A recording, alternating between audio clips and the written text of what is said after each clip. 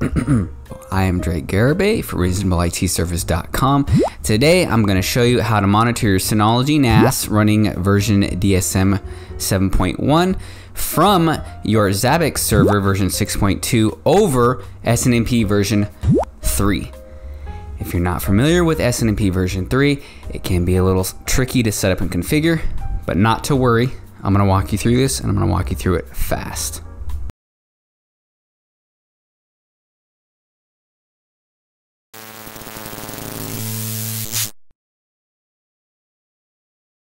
So the first thing we're going to do is SSH onto our Zabbix server. And in phase 1, we're going to set up SNMP version 3 on the Zabbix server. So the first step, we're going to install libs snmp dev with this command here.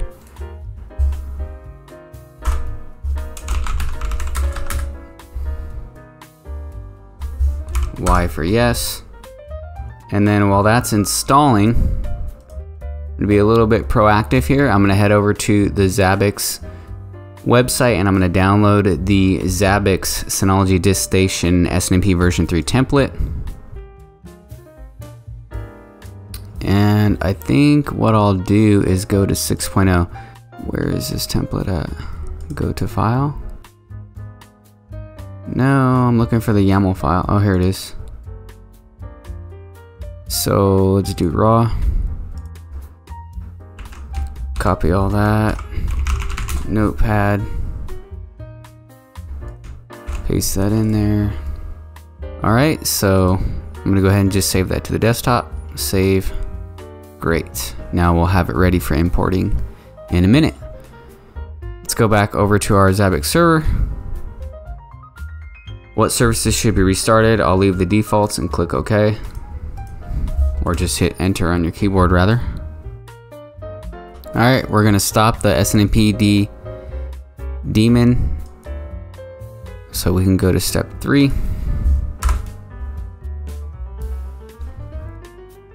And we're gonna create a user on the Zabbix server. Essentially, we're gonna create a SNMP version 3 user with this command here. So this is the default command, but what you need to do is for my auth phrase and my priv phrase, you want to put in strong passwords there. For demonstration purpose, I've already filled in these passwords, string bean 1 and string bean 2. And I'm going to be using SHA, which is what the Synology NAS supports at this time. And it also does MD5, but we'll stick with SHA. So I copy and pasted that. Everything looks good. Enter. Okay. Created user. Great. Now we're going to start the SNMPD service that we just stopped a little bit earlier. Copy. Alright, we're good there. Some other notes. And you can also test the SNMP. Not going to get into that right now because it's going to take up a little more time. I want this video to be super fast. Okay, so we're going to go to phase 2, which is configure SNMP version 3 on the Synology now. You're going to go over to control panel, search for SNMP, terminal and SNMP. We're going to enable SNMP service, enable SNMP version 3. Auth priv user is the username. We're using SHA. The first password is going to be your my auth phrase, and in my case it's string bean 1. You're also going to want to enable SNMP privacy. And we're doing AES as specified in the command here when we created the SNMP version 3 user on the Zabbix server. And as you can see, it also does DES and also does MD5. Password here is going to be the second one, which is my priv phrase, whatever you made that. In my case, it was string bean 2. And we're looking good. Let's go ahead and apply that. So now we're going to move on to creating the host in Zabbix now on the front end, which is phase 3. configure Zabbix host and Zabbix. And all these directions will be on my blog, guys, so make sure to check that out at reasonableitservice.com/blog. And we've already done this, which is download the SNMP version 3 Zabbix template. We're gonna try this template, but if it doesn't work, we'll go with the Linux template. First thing we're gonna do is import that template. So let's go over to under configuration templates. We're gonna go to import,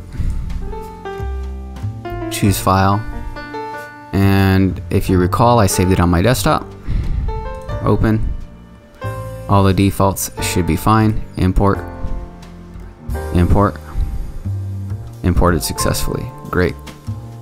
So now let's go back to hosts. We're gonna go to create host. The host name, let's see, Synology NAS.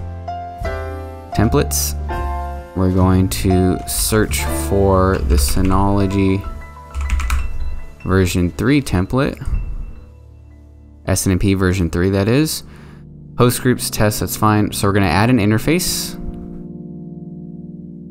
Okay, that's being cut off, that looks weird, but yeah, select SNMP. You're gonna wanna select SNMP version 3.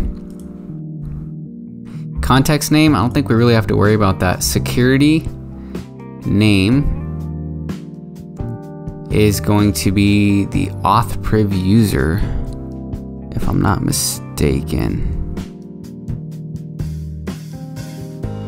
So that's basically the SNMP version 3 username, and we're gonna change the security level to auth-priv. We are doing, it should be SHA-1. Authentication passphrase is going to be your my auth phrase, whatever you made that. Again, mine was string bean 1. We also chose AES. We're gonna do 128, which I believe is the default because we didn't specify a bit. We just did AES, and same thing for SHA as well. So privacy passphrase is gonna be my priv phrase, and in my case it's string bean 2. And that looks good. Oh, we want to put the correct IP address, obviously, of the host we want to monitor. I think that should do it. Let's do add on that. And we're gonna wait for this SNMP to come alive. We got a hit here.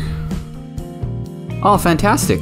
On the SNMP version 3 template. Even better, guys. As you can see, the template here, SNMP version 3, Synology Disk Station, SNMP.